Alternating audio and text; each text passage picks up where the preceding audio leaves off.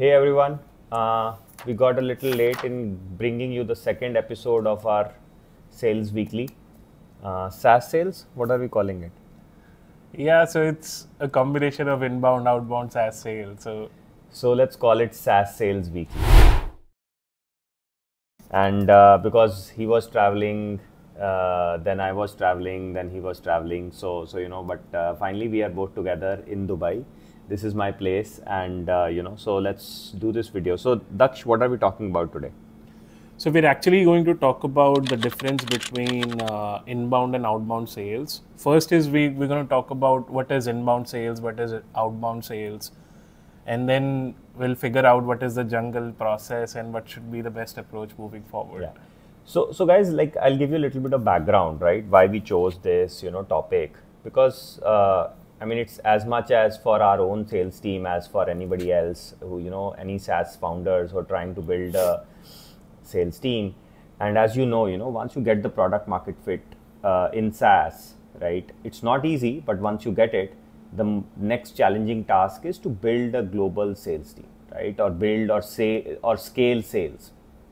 And inbound is fairly straightforward, but it becomes very, very difficult to scale very quickly. So how do you, eventually scale outbound sales or start outbound sales? And this is a process where a lot of companies, especially in our size, right, where you are doing about, let's say, 15 to 20 million US dollars of ARR, you are really stuck in that limbo, like how to scale to the next 10x, right? And as they say, the first million is difficult, after that everything is easy. It's not true, right? Every stage is difficult. And I think every 10x is always equally difficult. I think getting here has been very challenging, but we have gotten here. So we are also trying to figure out how to get to the next 10x.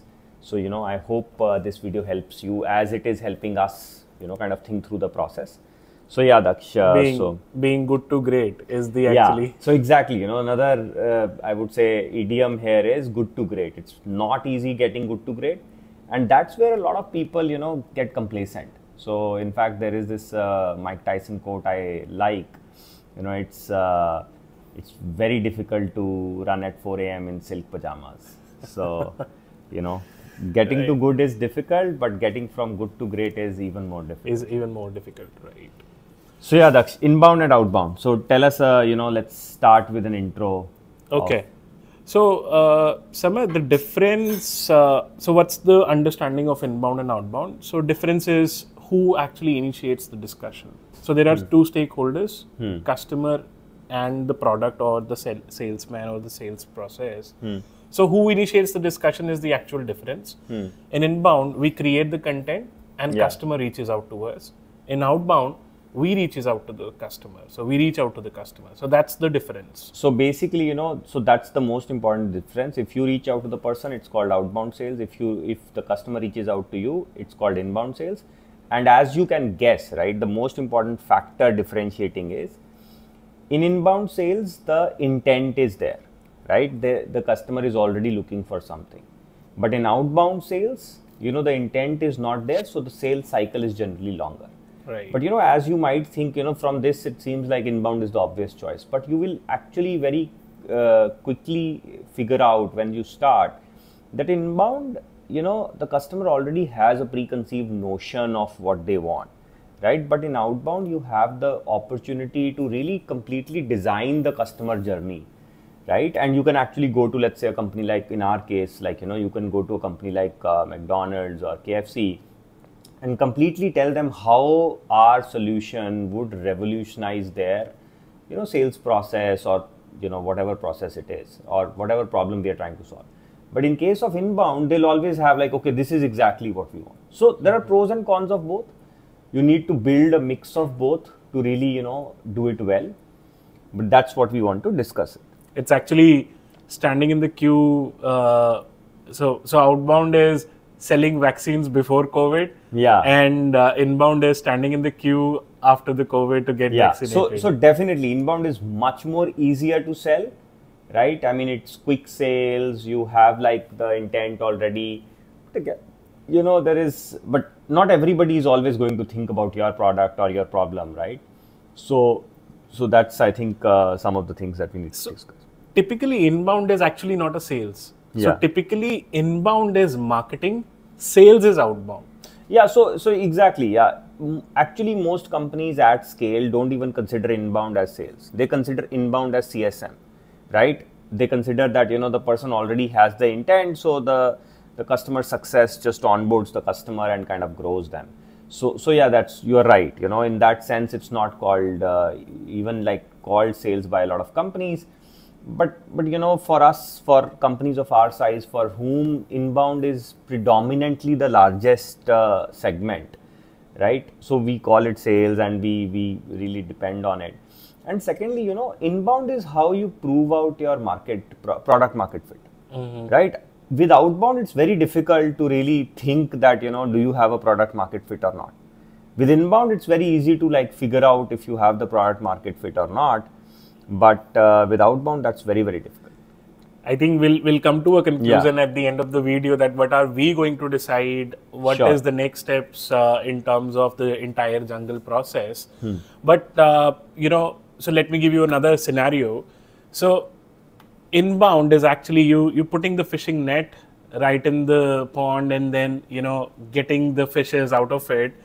Whereas in outbound, you have the right prospect there, and you just have to target one out of that. So it's like spear fishing in some sense. Correct. So rather than setting a net, so that's the process. The ideal scenario, comparing from inbound and outbound is, inbound you have to create content, you get the traffic, then you get the leads, and then you kind of proceed to the prospecting stage. Whereas in outbound, you have to reach, so it's a one-on-one process. Outbound is one-to-many process. So you build the content. So content is your asset. In outbound, let's say for us, software is our asset. Then we reach to the addressable market. So that's the actual difference and the process of inbound and outbound. But I think the next thing would be, what should we choose? Yeah, so exactly, the most important, I think the question to start with is, like, is inbound or outbound the right sales strategy for you, right? And, let me like kind of break it down. And, so how I would encourage you to think about is in terms of three things, right? One is your ticket size. Is your average ticket size, which is basically, it ties into CAC. So if your average ticket size is higher, right? Let's say, $10,000 and above, I think inbound could be pretty good for you because you could spend aggressively on marketing, right? And, but if your ticket size is lower, right, so you'll have to build like more of a zero touch funnel, figuring out, email journeys and stuff. So, first thing would be really figuring out, your ticket size, right? What is your average ticket size of the product, and coming back, what is the sales cost you can afford? What is the marketing cost per sale you can afford? Correct. That is going to decide, right, whether inbound makes sense for you, your product, or outbound, number one. Number two, right, what is the demand for your product? So when you say demand, so there are two types of products, right? One is, it's a impulse based product, right? So for example, you are selling hair oil, right? I have less hair, Daksh is going in the same direction. Process too. Somebody finds it's very clear I need it or not, right? It's sort of an impulsive thing, if somebody comes to me, I'll be like fairly probably interested in it or something like that. But in case of outbound, you have to really create that need in some case, right? It would be, for example, let's say multivitamins. Yes, everybody would want it eventually, they're probably good, but, a lot of people also think they're a scam. So it's a little bit about having the immediate need versus, creating that need by educating the customer. So outbound is more educating for a longer term about the need of the product, and inbound is more about having that immediate need and people wanting to search for it. So you have to understand, is your product, which one of these categories is your product in? And third segment would be, geography, right? So is your product global in nature? So for example, in our case, our product is very global in nature. We sell to, I think, over 100 countries for sure, right? So for us, it was very natural to think about inbound because, for us, it was very difficult to understand or pinpoint a geography. Correct. Right? But for some people, like, they do like cross-border, trade settlement product, right? I know a few companies. That's why I'm giving this example. So for them, it's very easy to target a market like Singapore, Dubai, and, they know that, okay, there are only like, X number of companies in this region, hotspot, who are doing this. So inbound makes very little sense for them, right? It makes much more sense for them to do outbound because the geography is limited and they can do a wine dine, they can have a sales team there. For us, we don't even know what our customer is from, right? Where our customer is from. Like we have customers from Ghana, Nigeria, Trinidad and Tobago, like pretty much everywhere.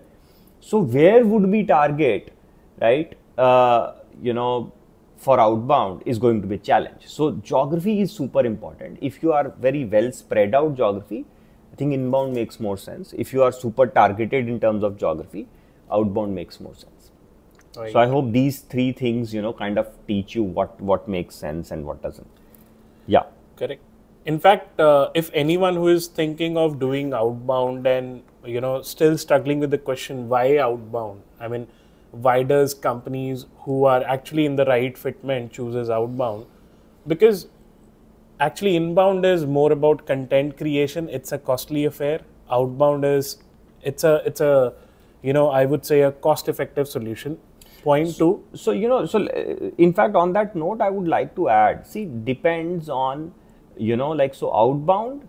So typically, a lot of companies would start with inbound, then go to outbound, and then have a mix of both. Or they'll start with outbound, start inbound again, and have a mix of both. Eventually, most companies will end up having inbound and outbound channels once you are at scale.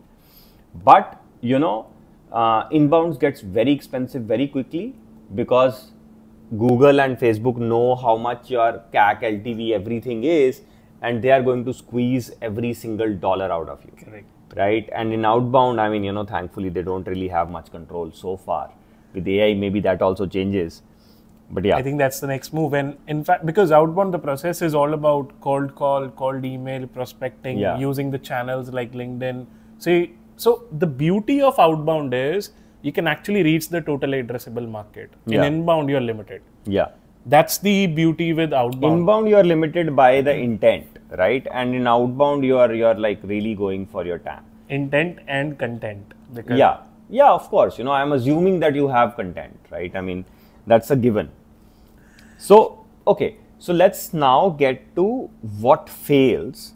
Okay. So I think from now on, we'll focus a little bit more on the outbound piece in this talk, because I think we can do another one about inbound also. What's the inbound sales process for a SaaS company, right? And in this one, let's, because we are right now in the process of figuring out our outbound sales process, right? So from that being a little 13 years doing inbound, and we cannot just talk about outbound today, but the plan is to kind of pivot to outbound because fundamentally outbound is scalable. Outbound. So the scale at which we are, so we open about 100 new doors a month, which is a very good number for a company our size, right? But at the same time, we feel that if we have to do the next 10x, outbound is the way to go. And that's why we are thinking more about outbound. So in this video, we'll just discuss a little more about, outbound. And let's say in this case, so the simplest thing is like how to start outbound, for example. Right.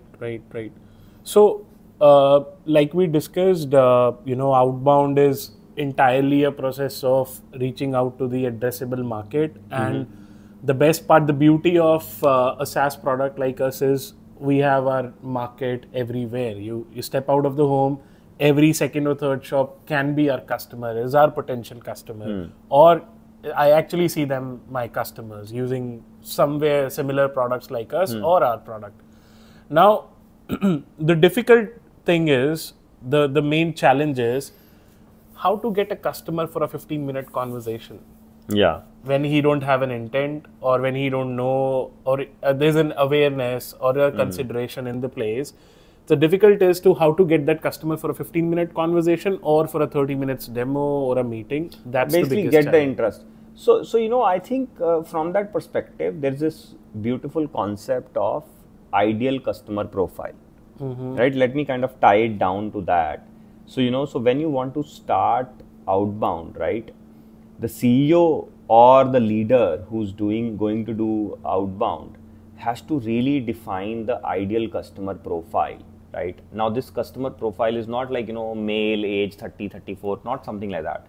But the way we define it is, this is typically, let's say, a manager of operations in a company like McDonald's, or, manager of delivery operations in any B2C facing brand that does hyperlocal delivery. Right. Okay. So and how does it come from? So it comes from actually the original inbound customers that we have. So, the idea is that, from inbound, so when you have, let's say in our case, we have about 5,000 live customers, right, globally. We figure that out that, okay, these are like the 10 ICPs, ideal customer profiles, in those 10 in those 3,000 or 4,000 customer segments, and then that becomes our ICP.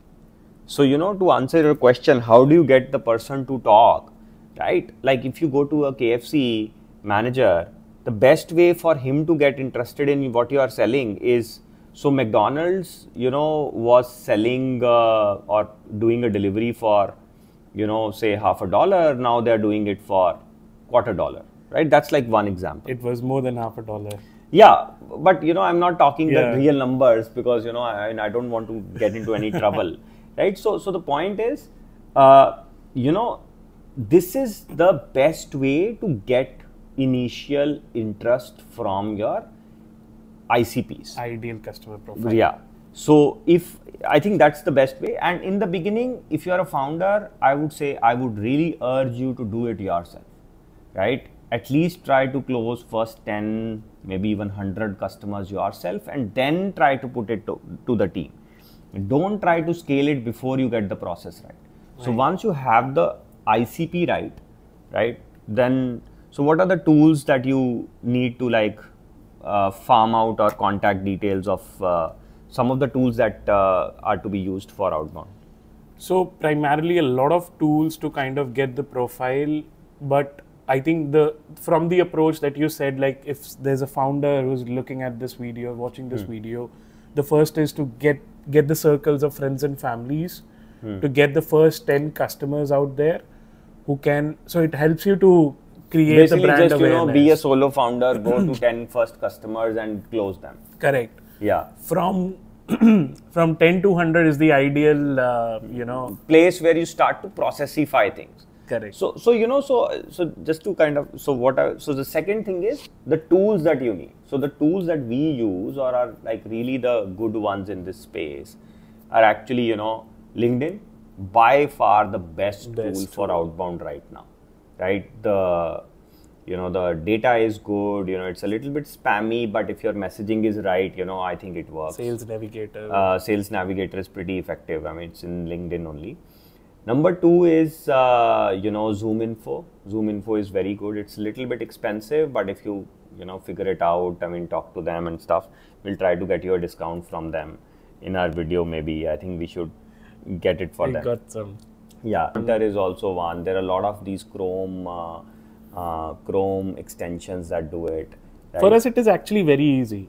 You figure out a segment, you even go to Google Maps, you get the customer right there, you select the location. I mean, you don't have to just focus on these fancy tools if you actually have a right product. So software is an asset. In the beginning, you don't. But when you start building the process, once you start building the team around it, if you let's say want to have like a team of 20 people doing outbound, you'll have to do it. You can't, you'll be wasting too much time on Google Maps. Correct. So that's number 2. Number 3, how do you reach out or craft your message? So, first ICP, second, the tools to figure out your contact details and, customer details.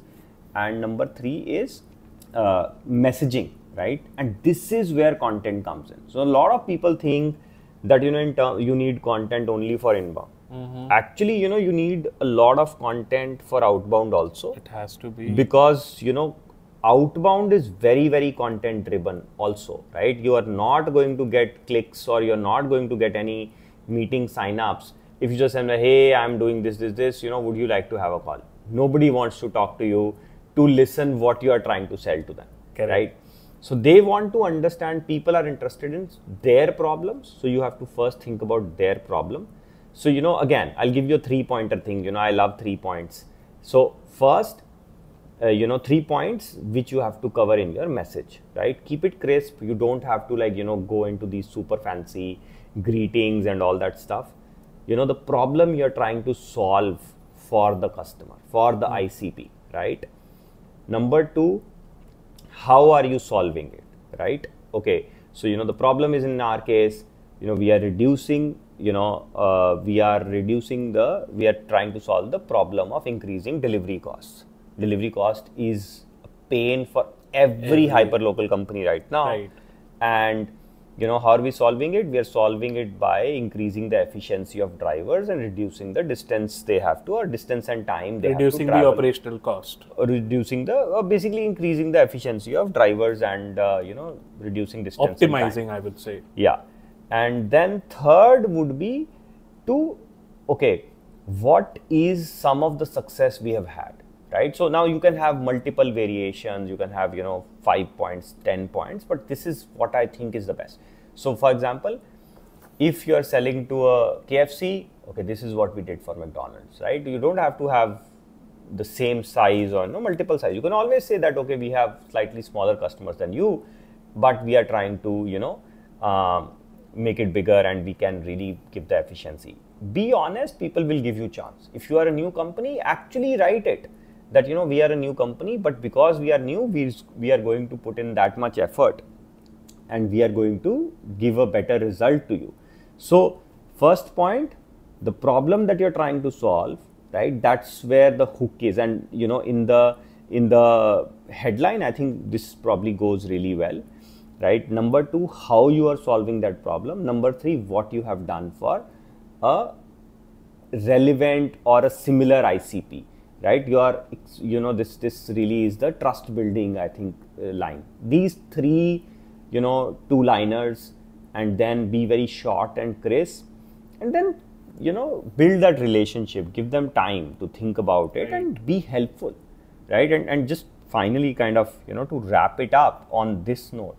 A lot of people think, okay, if you don't need, if as a potential customer, you don't need something, sorry, I'm not going to talk to you. That doesn't work. As a salesperson, you have to know that you are there to help your potential customers, even if they are not buying anything from you immediately. Someday, 4 years down the lane, 2 years down the lane, and and I can tell you a very good example on that note, right? I know that, when I was raising, I mean, this is like kind of slightly different, but similar theory, right? I remember I did not know any VCs, right? I needed to talk to VCs, I needed to raise money, etc., etc. So I said, okay, what do I do, right? And I met a VC, like a person who was like a friend, but a junior VC in San Francisco. He told me that, I think you are a tech guy, why don't you just help VCs like us to due diligence and kind of, understand the tech product, because that's where a lot of VCs struggle. I mean, they're very good at it, but, you can always get a better understanding from a deeply technical person. I said, sure. So, I actually started talking to like a lot of VCs. Wherever I would meet them, I would tell them, I would email them that, hey guys, I'm happy to help you guys understanding any technology products or doing due diligence on tech. Right. So, I mean, that would mean that, okay, I can go into the code base and understand if it is good, scalable. I mean, they are not bullshitting basically. Right. And a lot of VCs, took me up on that offer and I built connections. Right. So basically give before you get. I mean, same thing goes with customers. You want to help your customers without, like, in fact, from just last week, a potential customer, right. He does not use our product, but I met a industry person. And he mentioned, I want to design a route, man. Can you help us out? I mean, we don't have a budget for a software. but we just want like one-time design of a route. I said, sure, man, like I'll put somebody from my CSM and get it done for you, you don't need to buy our software for that. It's no brainer. Because, I know the day they see that, okay, this route makes sense, why don't we make it dynamic and, buy the software? It's only a matter of time. Right. So I think that is the thesis you should have. And, that's how you should go. So yeah, tell me a little bit about the jungle process. And then as always, I have a small little bit of an announcement, what we are trying to do. Okay. Yeah. So I think the jungle process is all bound. It's inbound and outbound. So it's all bound. That's a good one, yeah. So we're doing inbound since a long time because we have the right product. We figured out it's the just customer natural for acquisition. us. Yeah. Correct. So figured out the metrics of customer acquisition cost versus the LTV, and inbound is pretty. We can afford it.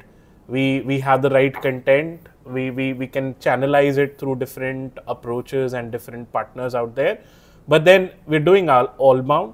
So we're generating leads from inbound, where the salesperson goes, "Hi, how can I help you?" Versus now, the customers, prospects going cold, customers we're not able to connect to them. Yeah. Is something we're moving to a funnel of outbound, where we're targeting them again. We're doing the retarget. So that's the jungle process of, that's the current process of all bound. But I am 100% sure that we are going to focus, invest, and decide the next steps on outbound because it's fundamentally scalable. It's very quick. It's addictive at the end of the day, very rapid, cost effective. It's a little bit like hunting, once you start liking it, you really like it. And you can grow your sales skills. You can be the actual sales guy. And that's the tough part. But, the chase is always good. So just to kind of wrap it up, we already are lucky to have a decent amount of inbound customers. We already get them, get a lot of them. But now we want to look at that set of ICPs and go to the, competitors or, counterparts in different geographies and stuff, and focus more on outbound. And essentially, grow our revenue to about 100 million ARR, right? And that's the target. I mean, it's not an easy number. But my personal target is, once we go to 100 million ARR, we'll start thinking about going public in US. Yeah. It's long, it's a slow process. And I know, a lot of companies do it very quickly and stuff because they don't really care about how much money they burn and stuff. We are a profitable company from day one. And I want to keep things that way, right? So we are more like a marathon company rather than we have to do it in 2 years or 3 years. Right, we have to take things milestone by milestone. So that's a little bit about it. In fact, one more thing, since we are all bound, the next steps would be we're also going to channel with partnerships. Yeah. So whomsoever is looking this video is actually thinking of being our partners, actually helping us out to get a reference business.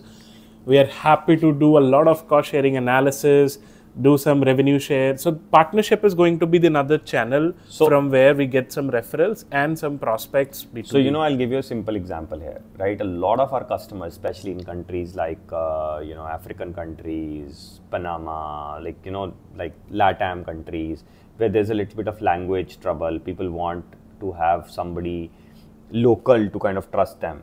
What we've seen is a lot of our customers have come to us and say, can I become your partner? Like I see a lot of potential customers in my country, but they have language issues, they have trust issues, etc., etc. Can I resell your products? And that's what we are now banking on. And we already have a bunch of very successful partners who are doing very well in multiple countries, and we are focusing a lot on that. And maybe we can do a video on partnerships only. Partnerships, right? Soon. And yeah, so now to the announcement, right? So to speak. As our company is called Jungleworks. Every product is essentially named after a bird or an animal or something living, right? So we are now coming up with our new product. It's called Sales Mamba, right? Mamba, as you might know, is a snake. Right. So what does it do, right?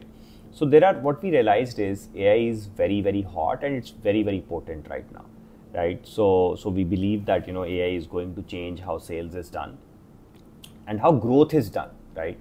And our customers a lot of times have a lot of issues in like, who do they reach out? How do they increase the frequency of sales in terms of, let's say, a grocery delivery, right? How do they send out a push notification to a customer when they feel the person should be buying the next batch of groceries from them, and set up something like that.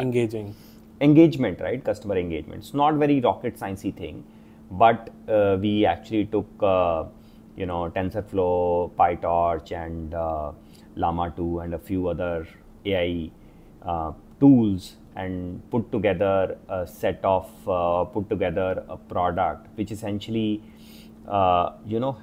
tells you how to increase the frequency of purchase from your existing customers, right?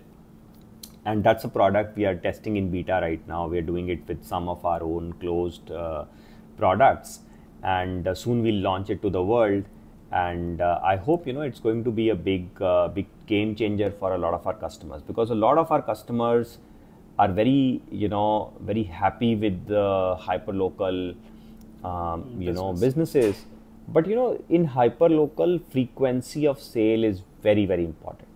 You really have, because you don't have the luxury of being like an Amazon, you can sell to anywhere in the world.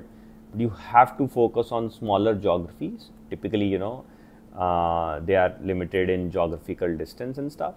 So you have to increase your frequency of purchase rather than trying to only focus on the number of new acquisitions and stuff. So yeah, Mamba. Sales Mamba is the new thing coming up. Yeah, I think so we'll be launching Sales Mamba soon, and And I think one last thing that I would like to say is, a lot of viewers are still confused that what should be their process, inbound, outbound. One single line: if your customers know you more today compared to yesterday, if you have more brand awareness and brand settlement today compared to yesterday, you're actually doing the right thing. That's a growth for you. Yeah. So basically, I think in short, think about the next step, right? Keep taking the next better step, keep improving one step at a time, and don't worry too much about the end game, right? I mean, you'll find people, you'll find partners to help you along the way. So keep going, and we'll keep sharing more as we go along in our journey. So thanks a lot, guys. Thank you for spending the Sunday morning with us, right? And thanks a lot. Thank you. Have a good day.